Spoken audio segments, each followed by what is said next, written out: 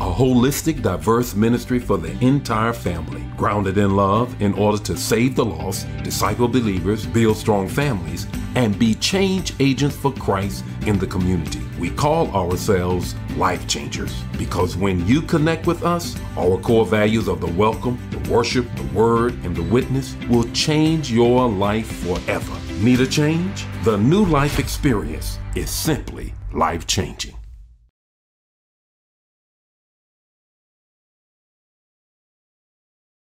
Good evening and welcome to eChurch. I'm Elder Marjorie Fulton, and it's a blessing to be with you tonight. I thank God for this privilege, and I must acknowledge my bishop, and I thank him for the awesome opportunity and for his awesome leadership. And I just want to thank him for what all he's doing in NLC at this time, and pray blessings over him and First Lady. So God bless you, Bishop. As we start for this on tonight, if I were to ask you, what do you like best about your family, about being a part of your family? What would you say? Would you immediately begin to share about your relationships? Or would you just have to take a moment and think about it? For the past couple of weeks, we've been hearing sermons and teachings about family. And it's all been centered around Bishop's new book, How to Raise a Fabulous Family. In his book, he says that there are 5 principles that will lead a covenant family into becoming a fabulous family. And they are grace, intentionality, intimacy, empowerment, and life lessons. And he says that it's these 5 principles that will get you headed in the right direction. So tonight, I'm going to be speaking to you on the principle of intentionality. My subject for tonight is God's intentional love. Pass it on. If you have your Bibles, I'm coming from the book of Deuteronomy, chapter 6, verses 4 through 7, reading from the ESV. And it reads,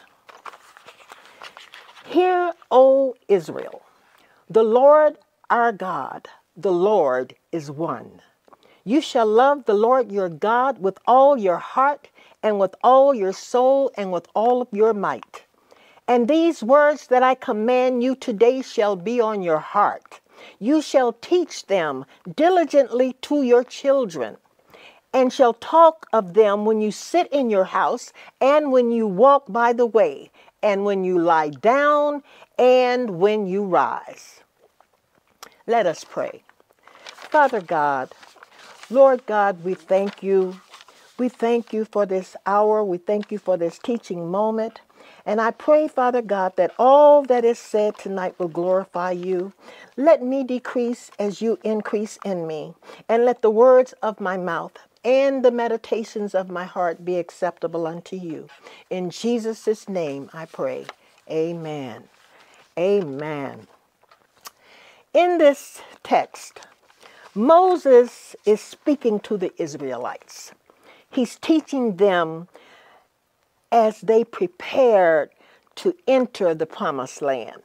And he tells them that they should acknowledge no other God, that there is only one, and he alone is God.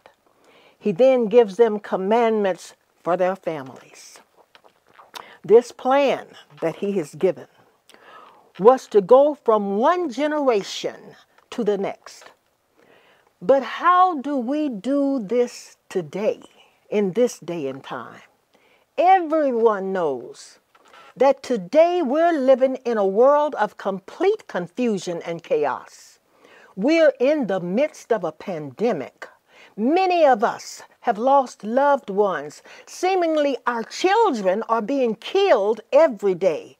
Suicide has increased. Marriages are falling apart. Sexual immorality and corruption is on the rise.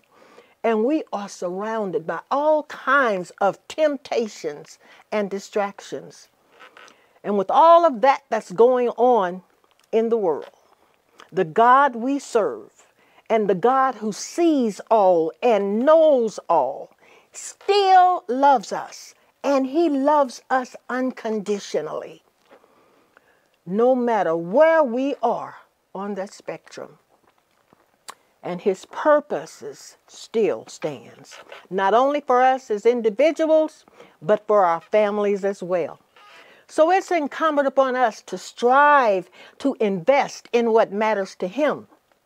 And that is, as children of the Most High God, we must be mindful of how we're interacting with him and how we're interacting with our families. We're interacting through prayer and through the word, and we need to be intentional about it. God wants us to be intentional about our relationships and about our families. We serve an intentional God. John 3:16 tells us, God so loved the world that he gave his only begotten Son, that whosoever believeth in him should not perish, but have everlasting life. That's one of the greatest testaments of his love for us. In his book, in Bishop's book, How to Raise a Fabulous Family, Bishop, he describes the word intentionality. And he says intentionality is having a sense of direction and knowing where you want to go. Well, we have directions. But sometimes, even if you have good directions, it may not always be easy. Just because you have the directions, sometimes you run into bumps in the road. Sometimes there are roadblocks, there are detours, and you might even run into some severe stormy weather. I've been there. But if you remain on the path that you've been given, you don't become discouraged and you don't become distracted. You will, in the end, reach your destination, because the plan of God has been set for you. God has a plan. We said earlier, the fact that God gave his only Son is clear demonstration of how intentional God is about his love for us. You see, God's plan was not an afterthought, because there are no afterthoughts with God. Everything with God is a forethought.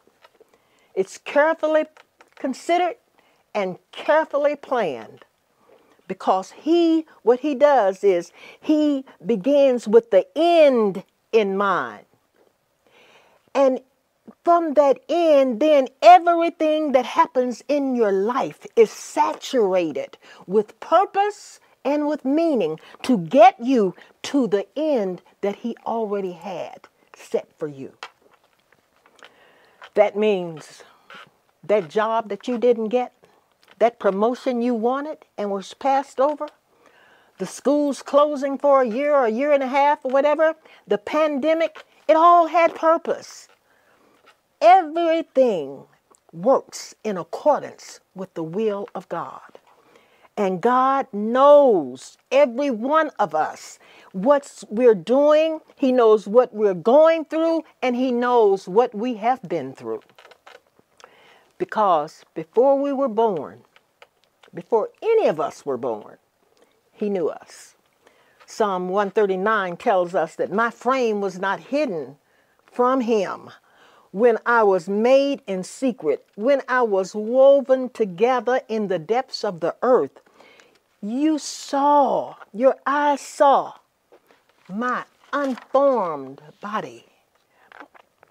He knows each one of us, just as he knew Jeremiah. We often quote that scripture, I know the plans I have for you, but we all say that. But do you know Jeremiah 1:5 is also one of the most powerful statements? God told Jeremiah, before you were born, I knew you.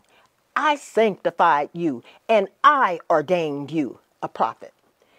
Jeremiah didn't become a prophet until decades after he had been born. But God knew exactly what he would be because God had ordained him while he was yet in his mother's womb. Not after he lived his life, not after God found out how obedient he would be, but before he was born. He ordained him to be a prophet. It was intentional. It was in the plan of God. And he took action to get him there by moving him in that direction. Bishop Dudley says that the roadmap for Christians consists of working out your salvation, accepting God's grace, and achieving eternal life. And he's always steering you toward that goal. It's God's plan for parents to raise up their children to know, love, and walk in God's ways. In Deuteronomy 6:5-7, God told the Israelites, "You shall love the Lord your God with all your heart and with all your soul and with all of your might." What did he mean? To love with all your heart, all your soul, and all your might. How? When the Bible says that the heart itself is deceitful. I believe that that's a collective meaning, my interpretation. We can't love him with only part of ourselves, but we must love him with our whole life. He wants our thoughts, our emotions, our feelings, and our actions in light of our own desires. He wants us to please and to honor him. God wants us to pursue our love for him in every aspect of our daily lives. When we love God in that way, that love will spill over into our family's life. We're going to be intentional about raising our children. And we're not going to be just praying for our children. We're going to be praying with our children. When we love God with all our hearts intentionally, we're going to teach our children to be respectful. We cannot pass along to others, to anyone, anything that we don't possess or do ourselves. It's a part of God's plan for children to know his commandments. Verse 7 says, "You shall teach them diligently to your children, and shall talk of them when you sit in your house, and when you walk by the way, and when you lie down, and when you rise." Now, he didn't say, you just teach them. No, he said we were to diligently teach them. We are to repeat it and repeat it. We are to go over it and over it again. We are to say it again and again. We are to say it until we impress it upon their minds and it penetrates in their hearts. One of the most important things we can do in this lifetime is to prepare our children, the next generation, with the knowledge of God, by encouraging them, by teaching them to seek the Lord and to obey the Lord, and to know his word. We are to take advantage of every teaching moment. We teach from our lifestyles. They may not read their Bibles. They will read our lives every day. And I repeat that. They may not read their Bible, but they will read our lives every day. It's not enough to just intend to do it or to have good intentions to do it. We have to do it. We all know the parable of the two sons. It's recorded in Matthew 21 and 28-32. Where the father asked one of the sons to go and work in the vineyard. And he said, "I will not go." But he went. And then he went to the other son and he asked him to go and work in the vineyard. And he said, I'll go, sir. He was even very respectful about it. But guess what? He didn't go. That second son probably had good intentions, but he may have been distracted. Or maybe someone just came along and took his mind onto something else. Anyway, this parable teaches us that promises can never take the place of performance. Bishop Dudley says that distractions are everywhere, and we live in a culture that encourages us to give in to those impulses.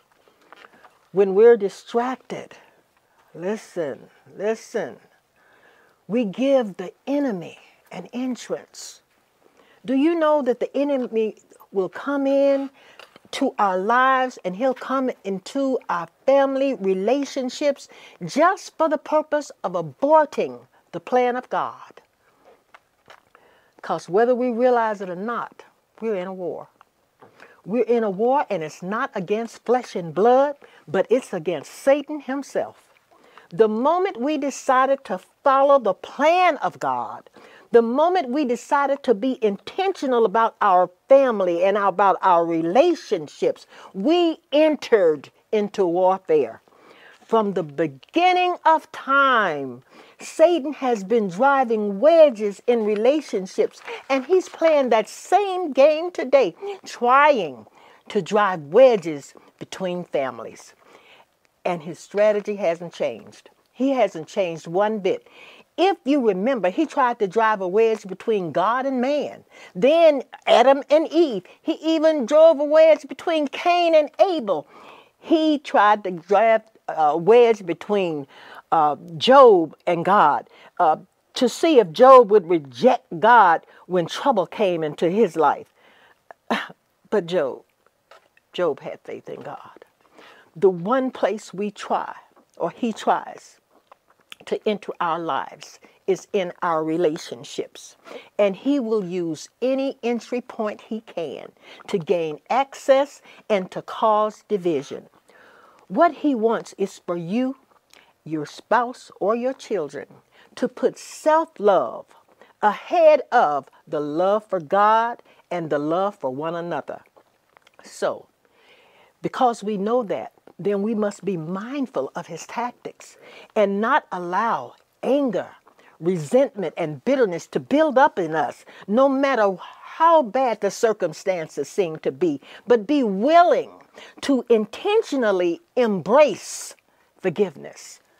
Ephesians 4:27 says, give no opportunity to the devil. You see, we have a choice because we have the ability to defeat him, because greater is he that is in you than he that is in the world. So it appears that more than anything else, God wants his family. He wants us to be known for our love for him and for our love for one another. He not only wants us in covenant with him, but to have covenant with our families and to pass it on. God is a God of purpose. In our text, we didn't read, but Deuteronomy 6:2, we find that the intent for the covenant is so that everyone would fear the Lord throughout their lifetime. Fear him. That's what it says. Fear him. Not be afraid. Don't be scared or terrified, but hold God in the utmost reverence and with the utmost and the highest respect, and have a sincere and committed relationship with him. We can make our plans. We have a purpose, and we know that God's purpose will always prevail. Then we know that God has a goal. God has a goal, and that is that we all receive eternal life. We too have goals. I do. We want the best for our children. We want them to be successful. But what do you do? What do you do when you've done all that you were commanded to do, all that you know to do, and you did what the scripture said? You diligently taught them. You talked with them when you sat at home, as the scripture said, and you prayed with them, and you followed all of the directions that you were given to the very best of your ability. And then your family, your children begin to act up. They begin to get in trouble. They get expelled from school and went to jail or go to jail, and they begin to disrespect people. What do you do? Be angry? You may. But one thing you must do, you must be intentional and express the same unconditional love that God has extended to you. If we love as God has loved us intentionally, we will pass that love on to others. God is intentional. Pass it on. If you're watching and you've made a decision tonight to return or to give your life to Christ, please text the number that's on the screen, and one of our ministers will follow up with you. God bless you. Welcome, Life Changers and guests. I am here to give you your 411 about what events are happening here at New Life. Life Changers, our holiday schedule is here to make your family time a great time this year. This Friday, we will have Christmas Eve candlelight service at 6 p.m. for the whole family, including a children's story time during the service. Don't miss this special time to honor our Savior. Next Sunday, the 26th, is the next Virtual Family Sunday. That's right, take the time to be with family and friends over the Christmas weekend by streaming our services only. 2022 is around the corner. Our theme is intentional living based on Proverbs 21:5, and we will be intentional in 8 areas at start of 2022 with our 21-day Daniel fast and Wednesday revivals. Yes, our bishop is our speaker for revival. The first 3 Wednesdays are virtual, but the last 3 is in person. Don't miss any of it. Our first Sunday of the 2022 year is LCP Appreciation Sunday, when we formally thank all Life Changer Covenant partners for your sacrifice of time and talent in 2021. If you served in any capacity, we are talking to you. LCP Appreciation Sunday is January 2nd. Don't miss it.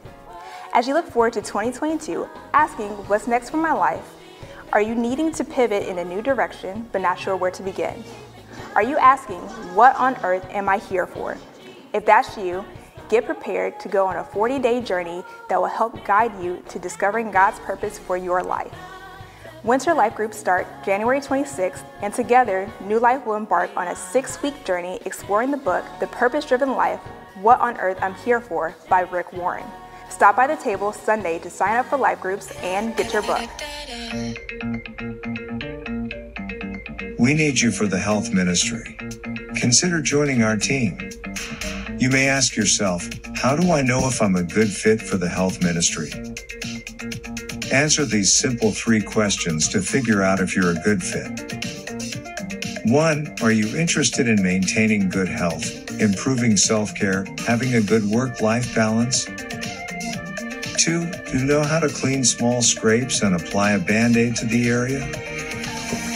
3. Can you use your cell phone to dial 911 if asked to do so? If you answered yes to the above 3 questions, then the health ministry may be a good fit for you. Free CPR and first aid training provided for those who join the health ministry team. A great skill set for church, school, work, or home. Interested? Email 689newlife@gmail.com or call 618-632-6542 to join us. Business owners, we are updating NLC's business directory. If you're interested in being included into the 2022 edition, please apply online at nlic.org. Life Changers, if you want the tools to elevate yourself and accomplish any goals that will allow you to take charge, enroll in iLead Academy. You can take individual courses or become a subscriber to get courses discounted substantially. Also, we all love a good podcast. Tune in this week, episode 50, about self-talk and self-reflection. If you have any questions, stop by the table in the foyer for more info. Now you're caught up. Merry Christmas, and don't forget to mark your calendars.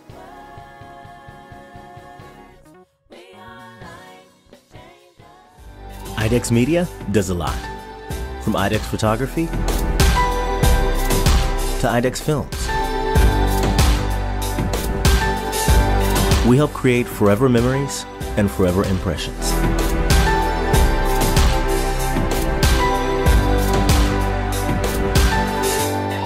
Image a nation, image a world. IDEX Media.